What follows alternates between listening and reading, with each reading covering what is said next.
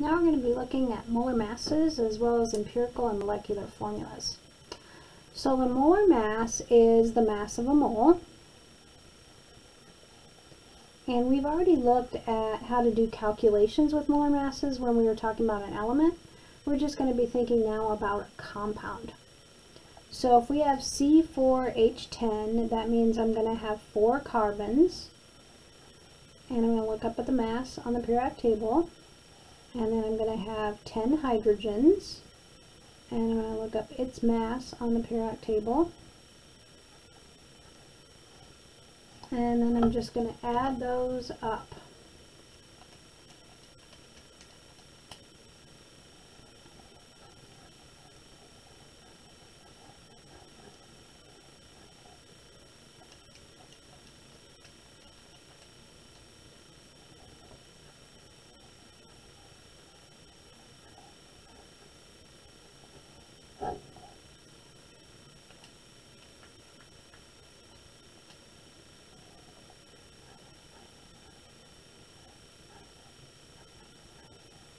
Alright, so that means my molar mass is that number.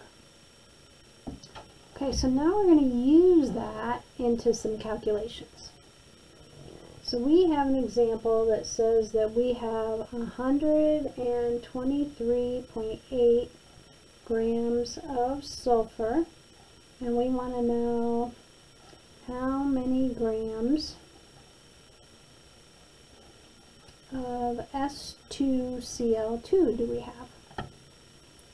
Alright, so this is going to take a couple different conversion factors. The first thing we're going to need to do is find that molar mass that we just learned how to calculate.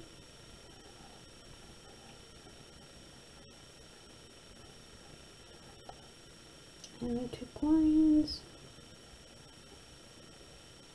And I looked up the masses off the periodic table.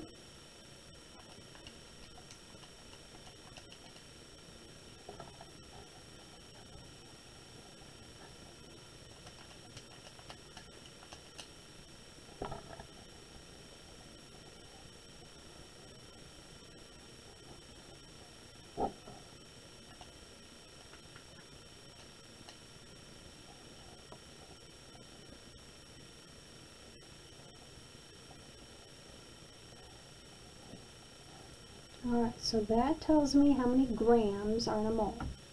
Like we wrote it here, grams per mole. So I could write it as a conversion factor like that, 135.04 grams in 1 mole. The other thing, since I'm looking at S, I know that there are 2 moles of S if I have 1 mole of this compound, because there's 2 of these in one of the whole compounds. Alright, so the only number I was given was this 123.8 grams of sulfur. Okay, so the first thing I'm going to do is change that to moles. And I already know the molar mass of sulfur. For sulfur, I know that 1 mole is 32.07 grams. And that I just got off the periodic table. Okay, now I have moles of sulfur here, so I'm going to put moles of sulfur here. And I have 2 moles of sulfur for every 1 mole of S2Cl2. And now I have moles of S2Cl2, and I'm trying to get to grams. And I know that 1 mole of S2Cl2 is 135.04 grams. So I'm going to multiply all the stuff on the top.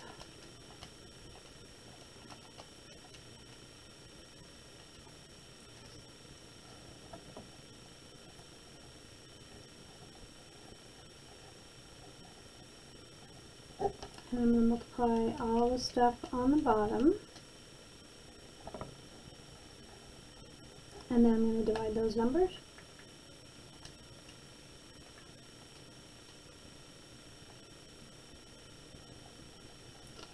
I got 260.6478.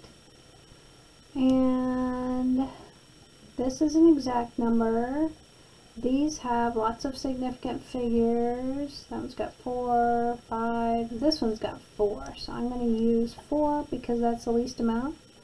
So 260.6 has 4, and that's grams.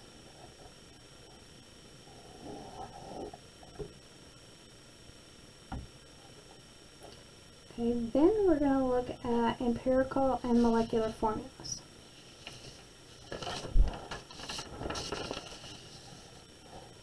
So my empirical formula is my simplest formula, and it can't be reduced.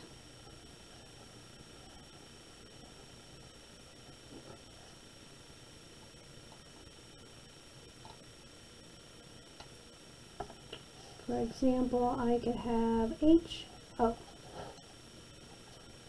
Now my molecular formula is actually the formula of the molecule.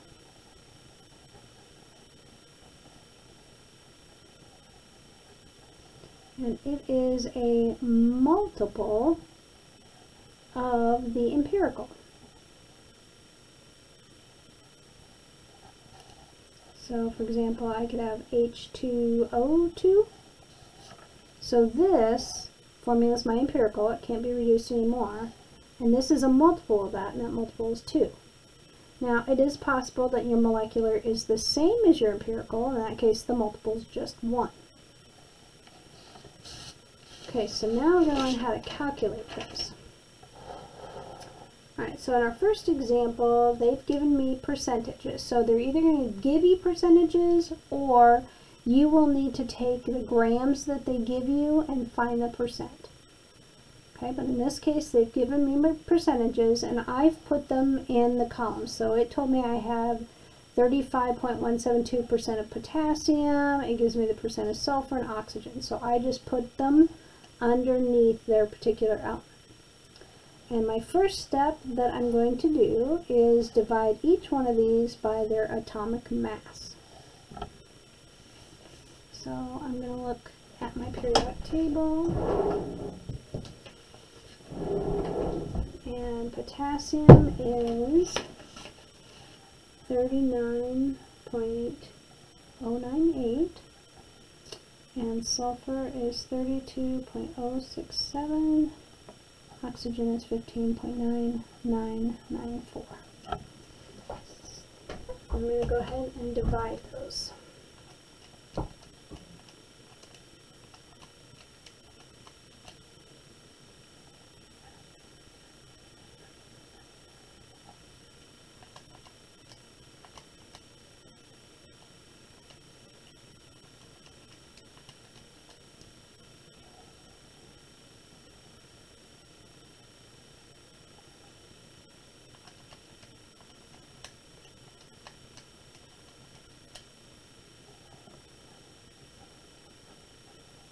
And I'm just leaving them out of ways. I'm not running anything in particular. So first step, divide by the atomic weight, or the mass on the periodic table. Next step is I'm going to divide by whichever one of those numbers is the smallest.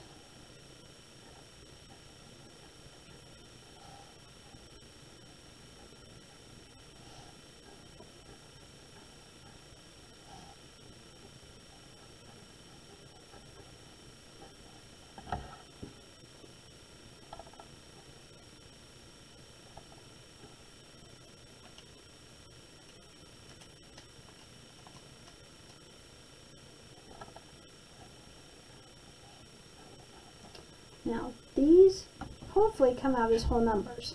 Mine did not come out as a whole number. So if it doesn't come out as a whole number, you have to make it a whole number.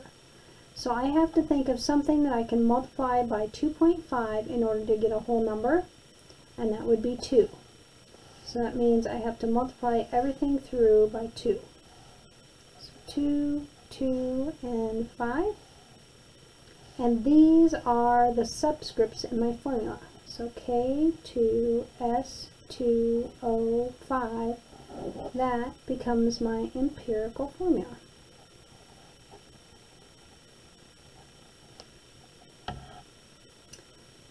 Now in my second example, they've given me the same thing, but this time they want me to find the molecular formula.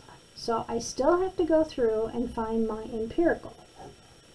So divide by the masses of the periodic table.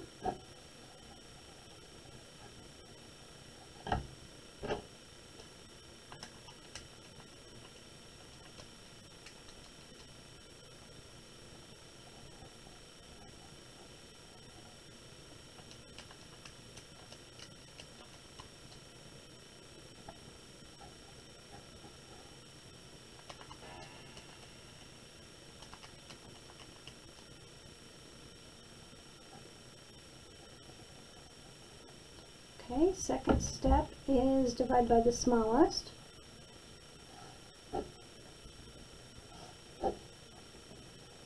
That one's easy.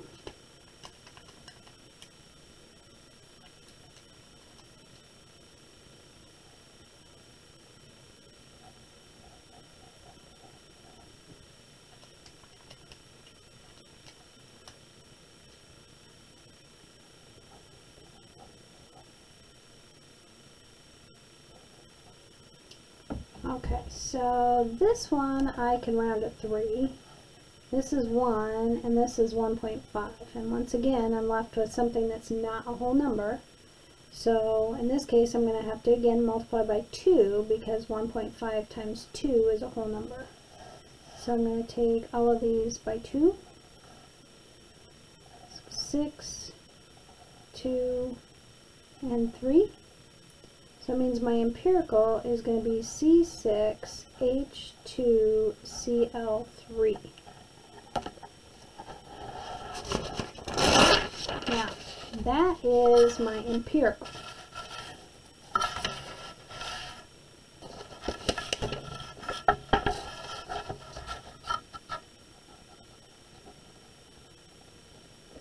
Now I have to find my molecular. So my molecular I know is a multiple, and they've given me this is the mass of my molecular, because this is the molecular mass. So I'm going to have to find the mass of this. So carbon, hydrogen, and chlorine.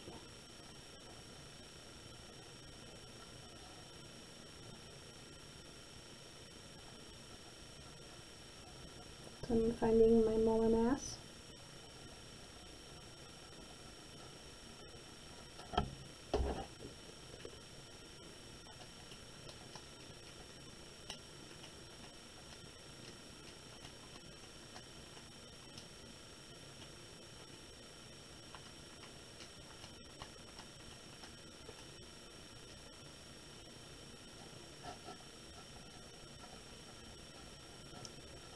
Alright, and I got 180.44.